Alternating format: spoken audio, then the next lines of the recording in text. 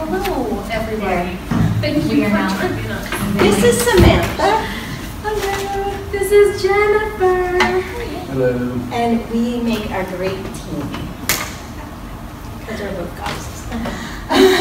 So we're both heavily into mythology and have studied it independent. So we are, most people will be like, oh, you're amateur historians, amateur mythologists. I have a degree in history. You have a degree in history. I don't. I'm an amateur. So you're a professional when it comes to this stuff, and I study as an amateur, but I almost went for a mythology master's degree instead of a creative writing degree. And I was very jealous. And you also did mythology PhD. I did. I actually got accepted to a PhD program to study mythological studies. Which made me want to do that.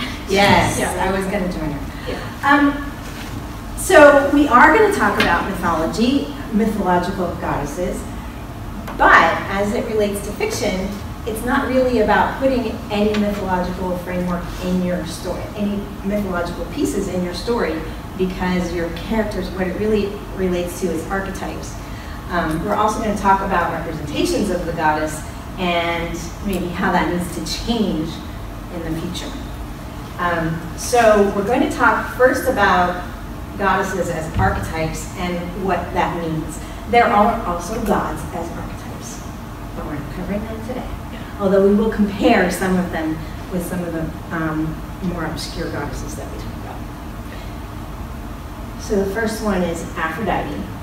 And I'm going to go through these slides a little quickly because really this is really just about setting up your archetype.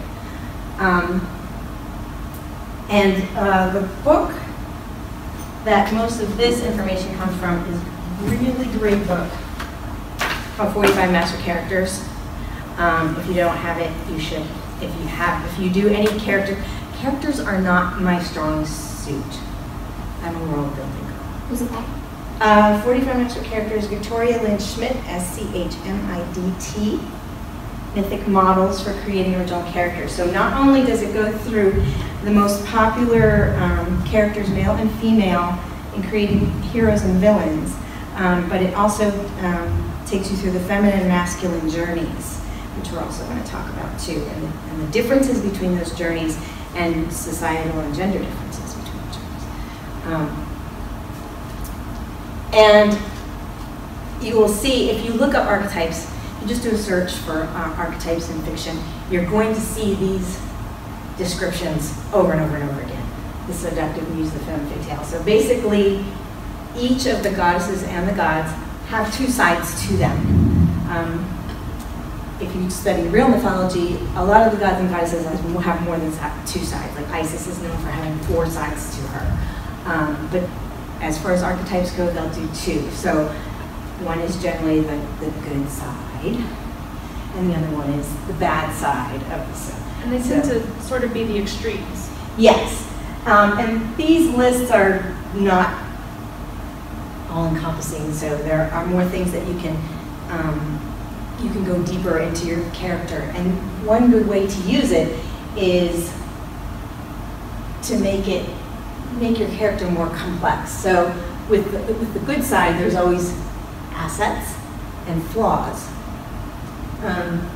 The bad side tends to be all flaws. Although it depends on how But you could use it, if you were writing the femme fatale, the save the cat moment was going to come from the good side. So if you don't know save the cat is when you have the evil villain who is bent on destroying the world, but he will still stop to save a little box of kittens that he sees on the side of the road, and like, oh, Mr. Fluffles. You have the save the cat moment. Nobody is ever absolute pure evil. For an example for that, and it's a haunting photo of Hitler going for a walk, and there's a little innocent girl holding his hand, and he's just guiding this little girl along. So even Hitler, as much as you don't want to say it, not absolute evil, because he still holds the hand of a little girl. So, but what this does is this bad side of this character matches this. Complementary. It's complementary. So you really don't need a lot of explanation for somebody who is this character to have some of these traits. And you will find most well-written characters are a mix of several different types of people. And what's really fun to do is there's quizzes all over online, which archetype are you? And it'll give you a list, and you think, oh, I'm this one thing, and you look at the list, you're like, I'm not that at all. I thought I would be a nurturer character. Like nothing. I'm like nothing nurturer. There's maybe one trait that is the nurturer that I possess. And I'm not a nurturer. I'm a father's daughter. Well, I turned out to be Hufflepuff. I refuse to take that because I'm afraid I'm going to be a Slytherin. I don't want to be a Slytherin. So, Aphrodite, we have, you know, if you're the seductive muse, you're smart, creative, emotional, enjoy sex. You know, we all see this kind of character. The bad side of this is manipulative, unfaithful. Great actors, I don't think it's a bad thing, but it's to manipulate people is really why. Has to be the center of attention. And you'll see some of them are like this, loves to be the center of attention. That's an asset for her. Must be the center of attention. It's not an asset for this side of that character. Except you're going to go fast, but not go very fast. These are examples. Emma Bovary, Madame Bovary, Scarlet O'Hara, Balthurian, Ginger, Gilligan's Island. Usually Artemis. I read there's a whole article. There's a website called JSTOR, and it's for journalism. Yeah. So there's an article on there, and you have to join to be able to see the articles, but if you're it's free. The university system, yeah, or some libraries, cities libraries apply to it. Yeah. And there's an article on there by Heidi Strengel called "You Can't Kill the Goddess: Figures of the Goddess Artemis in Stephen King's Fiction." So this is a whole article on how Stephen King uses the goddess Artemis in his writing. It's a very cool article. So you have the Amazon and the Gorgon. So, you know, loves animal nature, being able to fight. Can't think of anybody like that in recent movies. Bad side can be irrational and boastful, may take on an aggressor's traits in order to beat them, right? But then the bad side shows no remorse, dictator-like, will sacrifice herself to win, aggressive, erratic, irritable, reactive.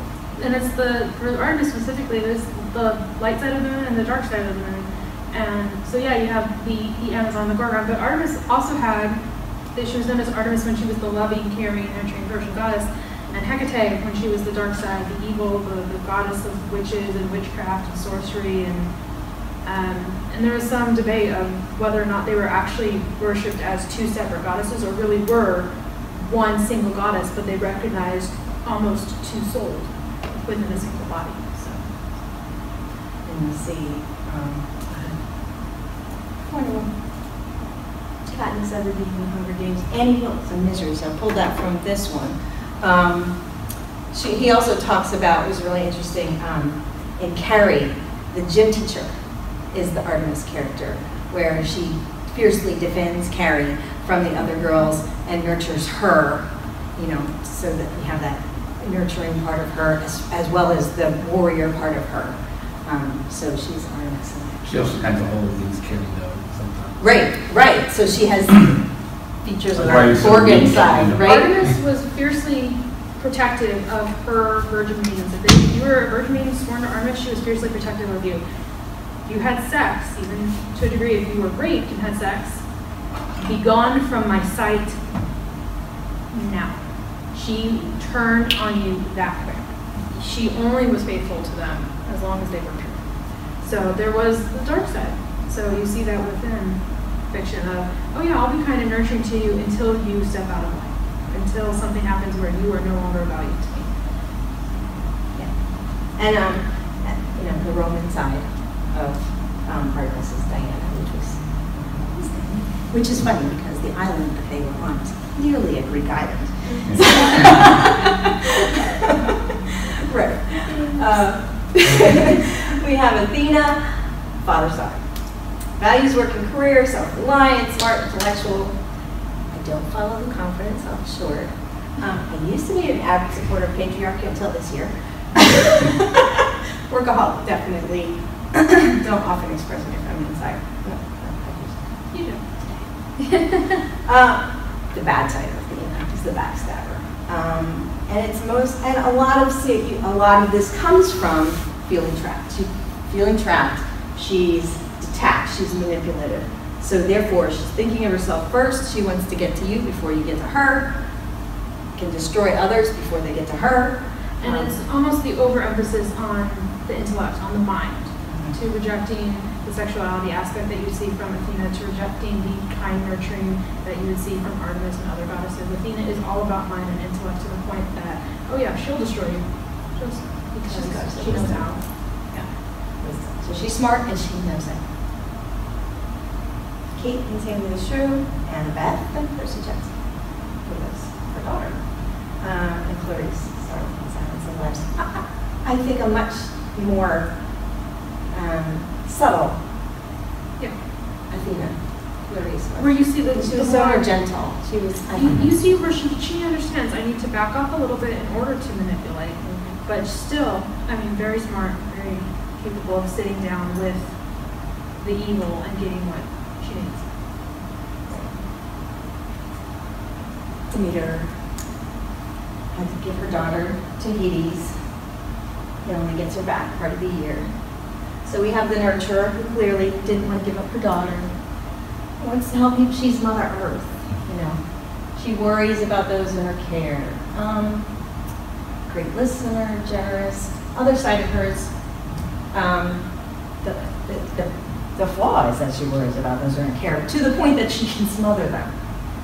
To the point that the earth is dying and Zeus has to step in and say, okay, sure, I will decree that your daughter cannot be with her husband for a certain amount of time of the year because she needs to be with you, otherwise you will let the earth die. Mm-hmm. Okay, yeah, that's a thing.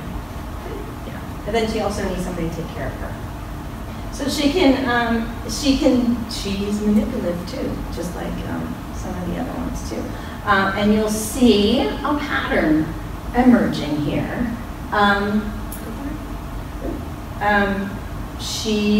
So it doesn't even say manipulative here, but all of that is manipulative. And we've seen manipulative before. So this is a trend in female figures. This is how they gain their power, because they cannot physically have power over men. So they use other things. They use their intellect. They use their guilt tripping. Well, it's the women can't go to war. We can't take up swords and shields, and we can't go fight. We're not strong as a man, and it's almost strangely enough, you would think not, that we're not smart enough to take a man on head to head. So we've got to go behind the scenes. We've got to manipulate. But manipulation is a sign of intellect. So the fact that you're saying we can't face a man head on because we're not smart enough, so we have to manipulate them. So we're smart enough to manipulate a man, but we're not what? So you see those weird clashes of, did you hear what you just said, and how that does not make sense. It comes up over and over again. But that's where lack of self-confidence comes in, and that's another thing you'll see.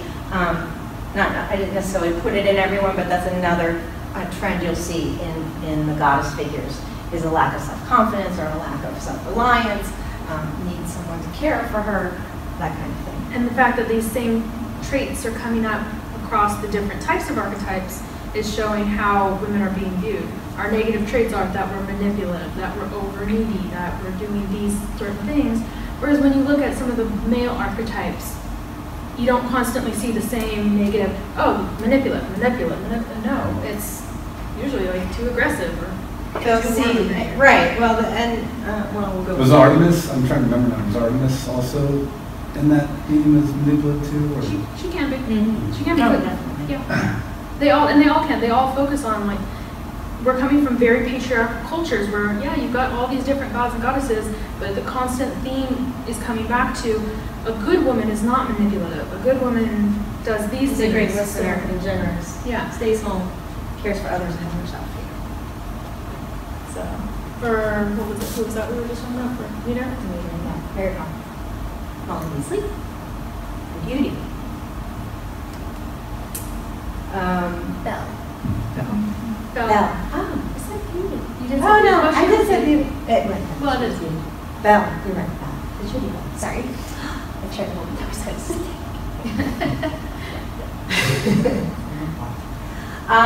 Hera. wife to Zeus, right? Queen of the universe, right? Matriarch. Her bad side is the scorned woman. She loves to spend time with her family, committed to her marriage, even though he wasn't. Decisive leader. If she does not have a family, she'll run her business like a family. Very close-knit, but dependent, and can be obsessive. Keeps problems hidden, so she always looks like she's still in control. May have suicidal tendencies, irritable. Passive aggressive? Oh yeah, aggressive. We know passive aggressive. Yeah. Oh, my husband went and had an affair and now there's a couple of legitimate children. I won't strike out at him. I'll strike out at his lover. Put snakes in the bed. Oh yeah. Transforming into. Yeah. Yep. So we do the examples for that. Jean Grey, X-Men, Miss Bennett, Mrs. Bennett, Pride and Prejudice, Joan Crawford, Malteers.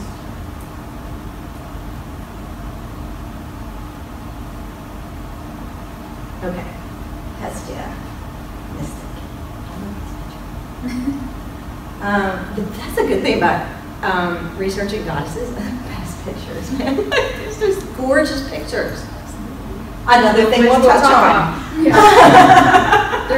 There is a good and a bad side to that. We have the mystic. All those things that evokes, you know, the artist side, calm, gentle, creative. But, you know, there's bad sides to artists. We're all artists, so we can confess to those. Shy, timid, unable to be assertive. I wonder what that describes. Flighty. Here. Yeah, flighty. May not know how to have fun. I think that's not a problem we have. We have fun. But maybe not fun like everybody else thinks of. But we have prone to mental illness. That happens in artists a lot. Socially inept. Prefers to be alone. Fears rejection. We are all Fears rejection. And a lot of that comes from the different way we look at the world. We see the world for all of its beauties and all of its joys. It's sort of looking at, we see the divine light and it's driving us mad. But this one always jars me because I don't think of the opposite of a mystic as a betrayer. You know, it's hard to think. Like, even at my worst, I don't think that I fit a betrayer. You know, so just because she thinks of herself first, she feels trapped. So anybody who feels trapped is going to think of themselves first. They have to get out of the situation, and they will do anything to get out. Again, we see that happening over and over again. You look good. That's more the mystic. The grandmother in Flowers in the Attic. Now she's the betrayer.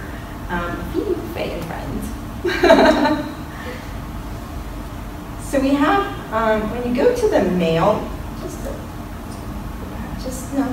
the male, so the male side of, like the god, equivalent to that would be Poseidon, the artist, and the abuser.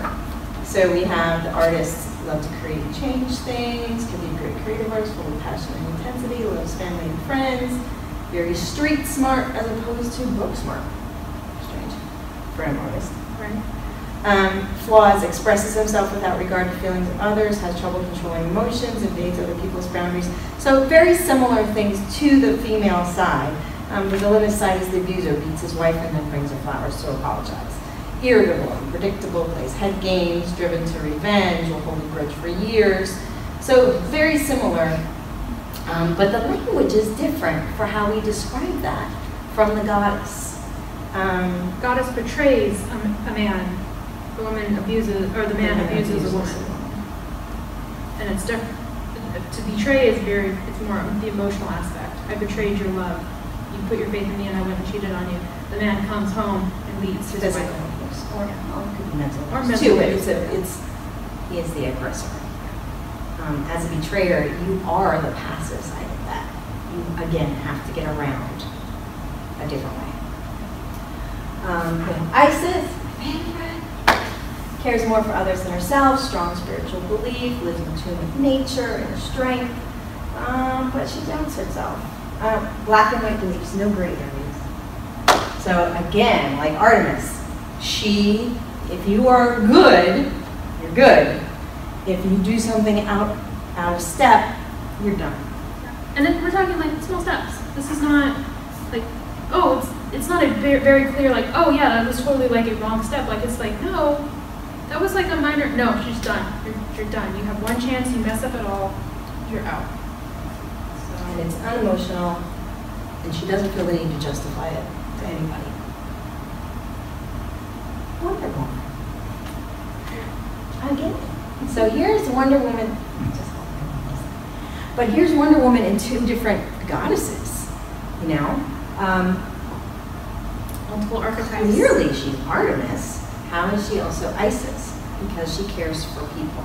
But she also wields justice strongly. So you can take an Artemis and an Isis as being very similar and take all of those characteristics of both goddesses and mix and match them in your character.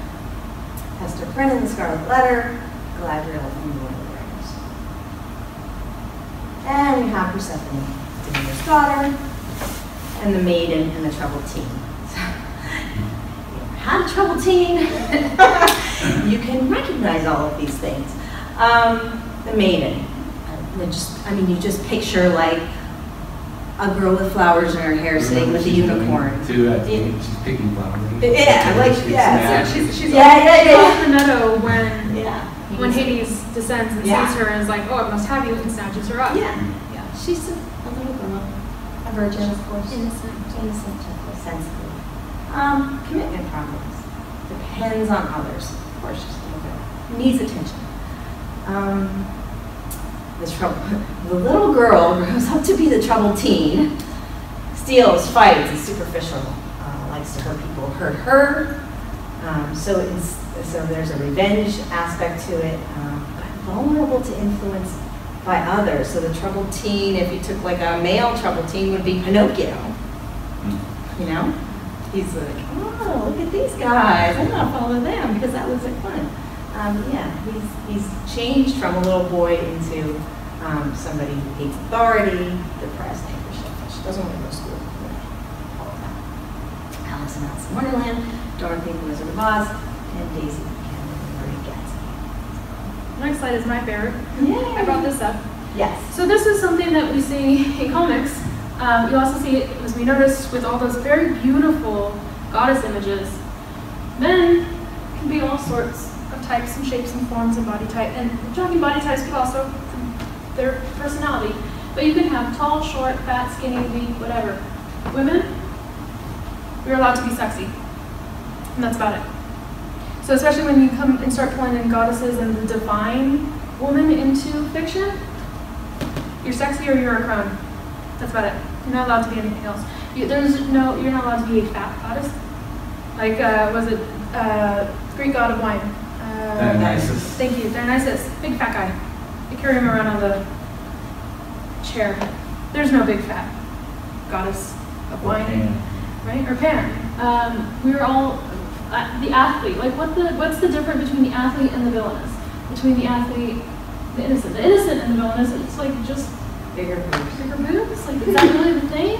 Different poses. The different pose she used to do. I would say. Yeah, Yeah. the vixen. Like, Byron, the athlete, and the innocent all Yeah. have slimmer figures, less yeah. So curvy, if you are writing but not much less good. and you're pulling women of any type, but like especially women in authority power, authority positions, and you pull out your descriptions for all of them, and you suddenly realize I've just written the same type of woman, physically, emotionally, over and over again, but your men are allowed to be this broad range. That's a problem. So one of the things that, again, the Wonder Woman movie brought out, I put a post up on Facebook because my daughter is refusing to go see Wonder Woman because she's a Marvel girl. She refuses to go see this movie. And my brother put a post up, a YouTube video by this guy who reviewed the movie who is hilarious. So funny. He's like, I'm big, I'm 6'2", I'm a guy, I like being a guy, but I'm gonna tell you in 89% of this movie, I wanted to be Wonder Woman. He was absolutely hilarious, but one of the things he said in the beginning was, there is a feast of different kinds of, he goes, I don't want to be sexist, but there is a feast of different kinds of women. There are black women, there are white women, there are brown women, there are thick women, there are skinny women. There is every kind of woman you could want on this island. And that's groundbreaking. And why? Because a woman directed this film.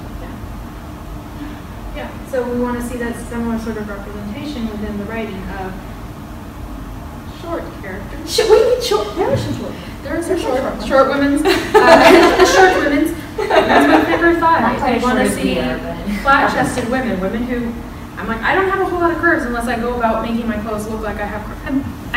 I like to joke with my mom. I'm like, I'm built like a wooden plank. I just go straight down the sides. But that's not what society says women are supposed to look like. So we're always talking about their hourglass figure. Most women are not hourglass figure, or the pear shape, which is still romanticized to a certain degree. Again, there's plenty of women out there who are not pear shaped. So it's funny in the 20s, that was a long time when that pendulum shape. Yeah, right. The flapper dresses. Yeah. No waist. Yeah. One of the and that was a way of liberating. defeminizing themselves. Taking the female out of the form. And doing the opposite, and it was the lack of restriction in the clothing, and hemlines went up, you could actually move, you didn't have to wear the corset, you could bend over, you could take a deep breath. Well, because when you're strapped into the bone whale corsets and you actually can't move to the side, like this is all you're really good for all day long, and you sit and you stand, and we're going back over. If you drop anything, you have to do like a full bend. Oh yeah, you don't even. That's why you had servants. Yes. Because you drop something, you are not, like, you physically cannot actually go down and get it. Or if you do, you're not getting back up. Yeah. Like, there's a reason why the culture evolved where males pull out the chair. It's because when you have the big dress, if you try to sit down, that chair is going to get knocked out from behind you. You're going to fall on your butt and get hurt. So men had to hold the chair for women's safety. These things evolved for a reason. Men opened the door because women were wearing gloves. Doors could be dirty. You're going to get your nice white gloves dirty. I'm a gentleman. Let me help you stay clean and pure. So you open the door for the woman. And again, woman goes in, they got the train, the door shuts on the train, woman's going to fall and get hurt. So you have to hold the door, make sure her clothing is all through the door. Yeah. Which hampers all ability to do.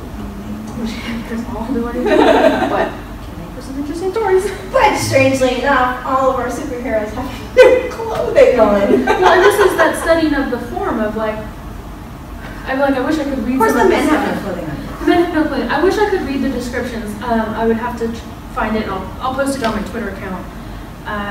Because the descriptions for what the men are allowed to be, where you're reading about their personality and how it connects to their body, and then you come and you read the description of the women and how that connects to the personality of the innocent versus the vixen versus the fighter, and they all are still required to be sexy.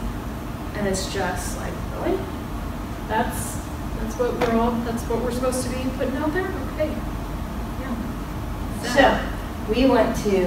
So we want to urge people who are writing to be more creative in their use of archetypes and how you envision your characters. Because women, just as much as men, are guilty of envisioning everybody this way, women this way, because that's all we know. So that's why things like Wonder Woman are so important.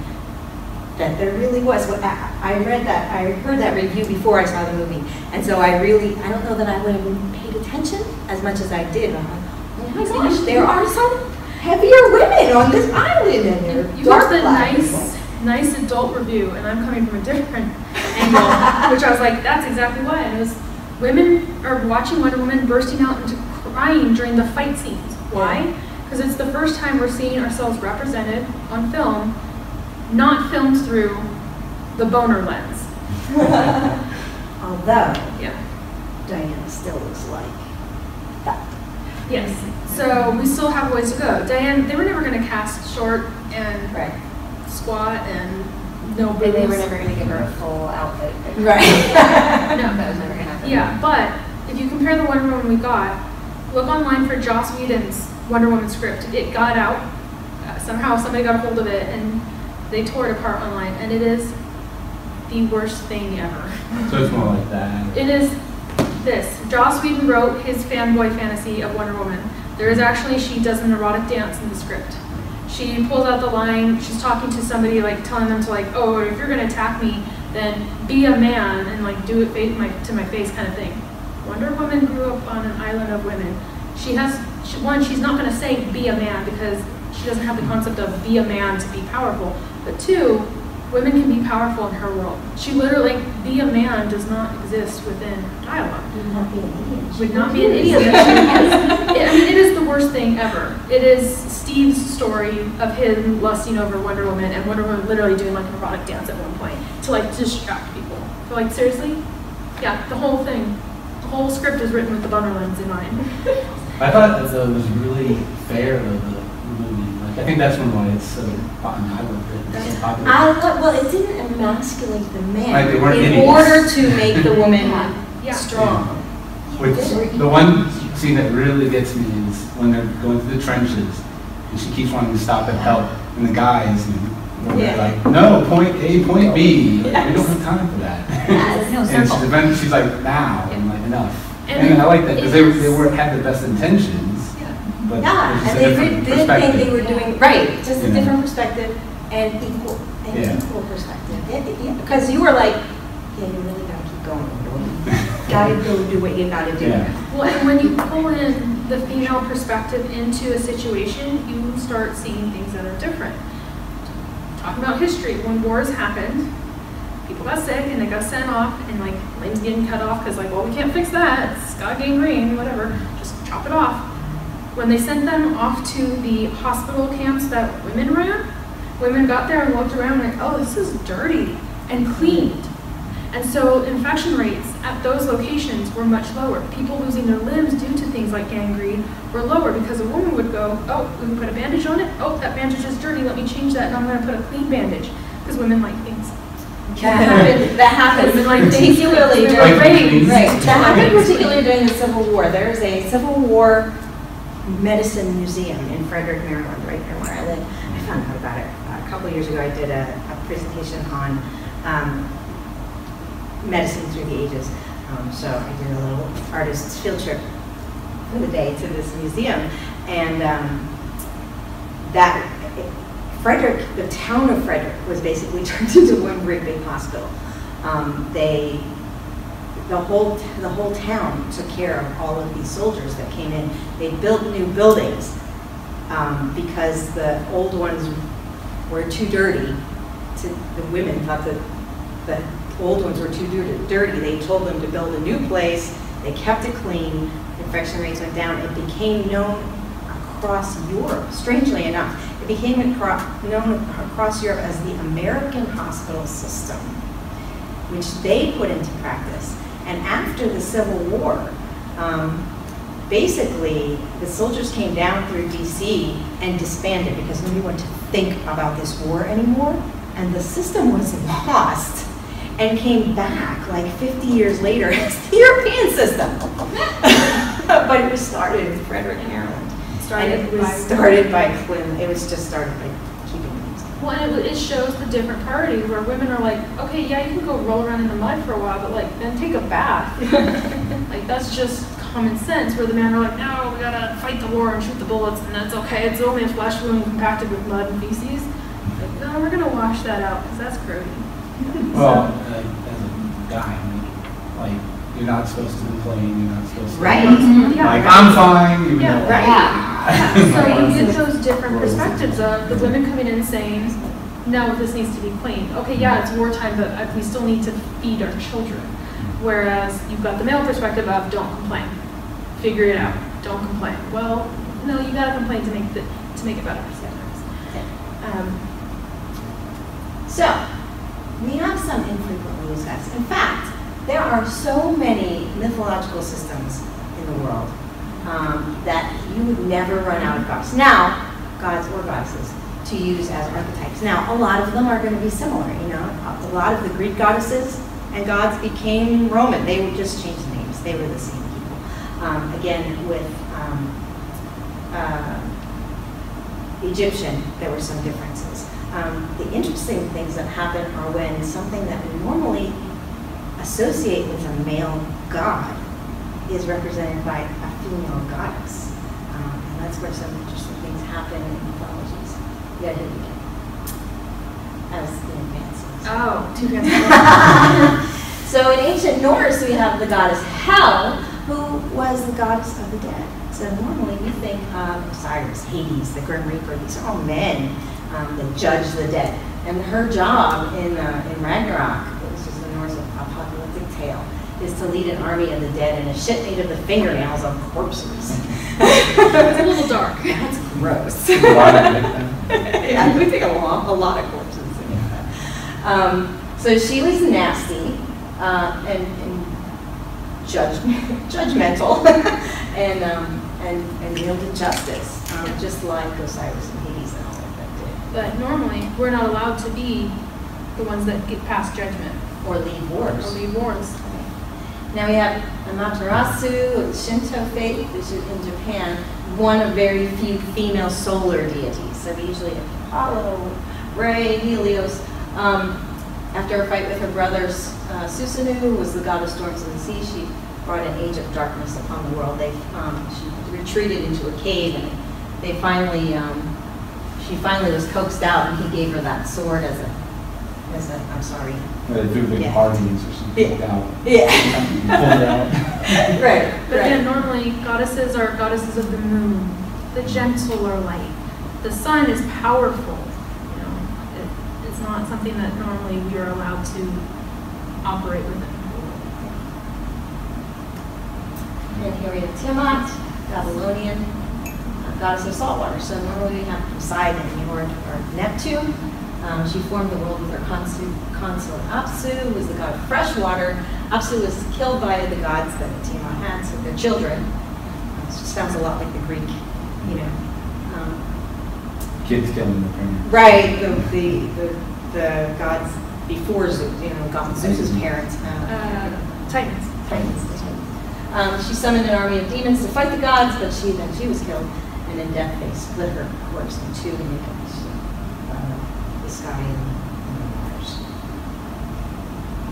So we're going to talk about cultural. This was Samantha's. This is my big thing. So there is a difference between cultural appreciation and cultural appropriation. And it gets a little tricky when you start pulling from mythologies that are still part of living religion. A big part of the reason why I think we see so much of the Greek and Roman mythologies, Egyptian mythologies, is because those religions are by and large dead. People who worship them as almost a resurgence. I'm not Greek, but I pray to Artemis because I appreciate that archetype and what she symbolizes, and so that's just who I choose. But you're not actually of that original faith. The religion has take been, a lot of liberties. yeah, with the religion has long since died. But there are still plenty of mythologies out there where the religion is still living. These are not dead gods. They are still dead goddesses. They're still alive. They're still worshipped by hundreds of millions of people. So when you get to those religions, it gets tricky because yes, it would be cool to take this awesome goddess who represents these things and pull it in my novel. I'm going to rewrite it. She's going to be a teenager and there's going to be sex. It's going to be great. If it's a living religion, or if it's like the Aboriginals in Australia, their gods are still living gods.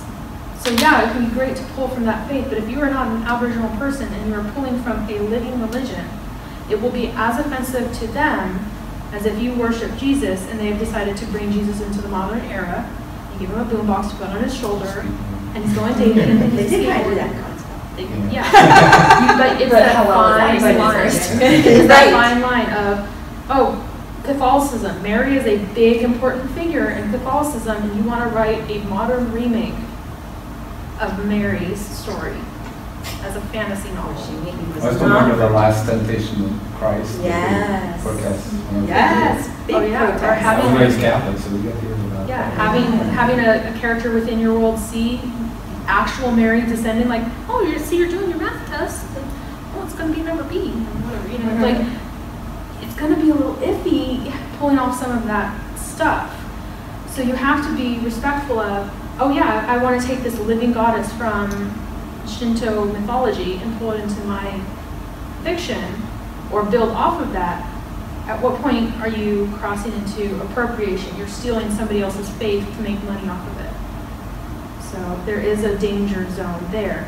It's a little bit easier if you are writing and it's not our modern earth world or historical earth world, and what you're doing is you're taking the archetype of that goddess and you're creating a goddess that is similar, but it is not the Shinto goddess from Japan, but it is highly inspired by her for your fictional world, which is not Earth. That's a little bit easier.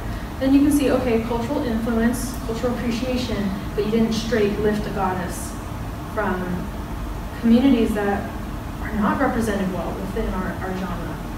When you are doing that though, go find somebody who is of that faith, who is of that culture, and say, hey, I wrote this thing, I would like you to read it, pay them for their time. Even if they're like, no, I don't need money, treat them for coffee, tea, lunch, so that you know you appreciate that they're taking their time to review it, and then ask them, like, please call me, like, let me know if there's stuff I need to adjust. Did I totally blow it? Like, is this something that would be highly offensive that I have the goddess do? Get that outside opinion, because you may think you wrote the best thing ever, and they're going to quickly be like, actually, no. Like, I know you didn't mean to offend me, but I'm very deeply offended. So, and this is something, it is very similar to what we're experiencing in the goddess field. So what women are complaining about right now with the goddess figures being all like. So the only 3 monotheistic religions in the world right now are Islam, Christianity, and Judaism. There are hundreds of religions in this world, and all of the rest of them are polytheistic. All of them. There's like a list. If you go on the Wikipedia page of religions, mythologies, you're just going to keep scrolling. And a lot of them are dead. So they're safe. Some of the dead ones are so dead you don't know a lot about them. But that gives you a lot of room for world building. You can create things within that framework that we do have. But it's that same problem that we have with depiction of women. Well, this is a really weird day, isn't it? We had a flash flood warning on. Yeah. I Like think there's power probably, station. yeah, there's probably power going out. Yeah. Poor flippers doing their thesis right now. Right, I know. Oh no. yeah. So the same thing that's happening with women, depiction of women, happens also with writers who are from the West, who only have a monotheistic point of view. We have the idea that, oh, there are no real religions that have more than one God anymore. They're not really worshiping them, not the same way we worship them. You have to be, yes, it's the same way we worship them. And you have to be appreciative of that. Oh yeah, no, there's a comedy special on Netflix that I just watched. It's the guy who does the Daily Show now, African American? Oh, Trevor. Trevor, yeah. Trevor. So his new special was out on Netflix and I watched it, and he has a little thing about, can you imagine when the British first arrived in India? Yeah. And he's like, we arrived, we're all going to worship our God. And which one? God. The one true God. Which God? Yeah, that's hilarious. Like, what am I supposed to do? And I go, great, please God, I want to get that. No, not you God, the other God. No, not you God, the other God behind you God. So yeah, and that is the thing. Like it is still a living religion with hundreds of gods. So. Well, some of the countries too, like when they tried to bring Christianity to China, there wasn't a word for the Western concept of God. Right. So they had to make this up. So when they said, oh, we have a million Christians now, other critics of the Jesuits working there were like, what is their idea of the God that you're talking about? Because they don't have a word for it. So what are they worshiping? It's the same thing we're worshiping in Rome. Well, it's like when Christianity was first developed, that they took from a lot of the Celtic and other local polytheistic religions around them and just kind of transitioned them into the Christian faith that they wanted them to adopt instead. So, Which grew from the Judaism, Right. which were the masters of absorbing everything around them. So when you are absorbing from other religions for your writing, also make sure you're not just pulling the sensationalized stuff. Because whenever I see the Mayan, the Aztec, it's always the sensationalized, the sacrifices. Mm-hmm. There's a lot more to that culture than sacrifice. Yes, those gods are dead. The people are not. There are still people, direct descendants of the Mayans and the Aztecs, and it is offensive that the only thing you can ever find about the Mayans and their gods is the worshiping and the sacrifices. These horrible blood sacrifices.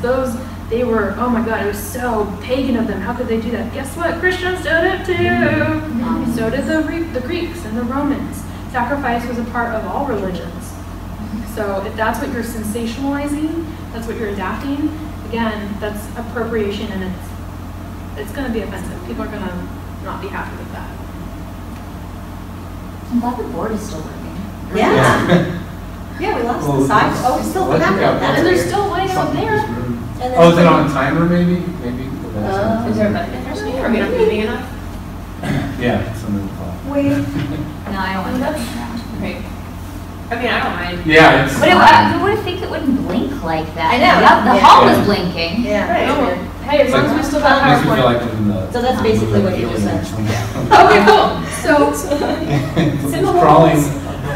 So I just summed up the slide but forgot to click to the slide. So yeah, how do you respect and honor women and still tell a story? And how do you respect and honor religion? Here's the feminine journey versus the masculine journey. Very similar. There's some strange flipping. The feminine journey, and there's a much broader explanation of both journeys in that 45 Master Characters book as well. Really interesting reading. You start reading, you just kind of get sucked in. But I just pulled some quick things out. So the feminine journey starts with questioning authority. Why? They have to. Because they've only accepted authority until now. So you have, in order to start a journey, you have to say, wait a minute, is something wrong with the way I've been living my life? Well, and especially when you live where you are owned by somebody else. Right. You are a daughter, then you are a wife. You have to stay within the house. You're not allowed to own land. At that point, yeah, you have a very limited, you can't go out and about and just run off willy-nilly. Right. You have to start the questioning first. So the next thing you have to do is gain courage. So this is a very slow start to a journey. First you have to question, then you have to gain courage, which requires some inner exploration, right? During the journey, you're going to face death, transform, and then you are then in charge of your own destiny. The masculine journey starts in charge of his own destiny. So the first thing he has to do is gather allies and tools. He's been called to a task. He says, okay, got to do the task. There's no questioning, because this is what he was bred to do. This is what he was born to do. This is what he's always been told that he has to do. Set out toward his goal, reject inner exploration. There's no need for it. And really, in the masculine journey, the allies are the ones who provide that inner explanation for him. That's why he needs allies in it to give him that feedback that the woman has to supply herself. The feminine has to supply That's where within fiction, within movies especially, you'll see the manic pixie dream girl come in to help provide the guy with, we need to explore your emotions and the inner workings, which is a trope that I am hugely objective to. And then the next two are the same. He has to face death. And death doesn't have to be real death. It can be a Dark night of the soul moment. yeah, dark night of the soul. Transform. Transformation is the same. And then you have questions. At the end. The picture. Oh, Yeah, I'm gonna hit it. I'm gonna Okay, you guys ready so for this? masculine and feminine doesn't have to mean male and female. Same thing as in a relationship, there's always a masculine and feminine. Not necessarily is the masculine the male or the feminine the female. This is a men's magazine. So when you look at this, you're like, oh, look at how sexy Hugh Jackman is. This is what women want to see. This is a Objectify. men's magazine. Women did not objectify him to be this. This is what men want to see. This is Hugh Jackman on a women's magazine. This is what women want to see. He looks like he could bake me a cupcake and ice it. Oh, look at that. Oh, look at that. The gentle kiss on my cheek. Yeah. He's going to give me like a foot massage. We're going to have some hot cocoa in front of the fire and we're going to snuggle, and snuggle might lead to something else. But yeah, this, Red rage. yeah. I don't want to snuggle with him. He does not look friendly. He looks like he's been out drinking. I'm gonna have to lock that door. Please don't come home. You need to go spend the night at your brother's house. This guy, I want to cuddle. And that's the same guy. That's the same guy. Photoshop.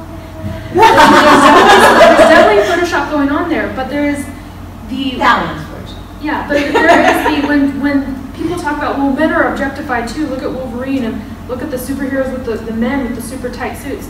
No, you're objectifying that man with a power fantasy for your vision.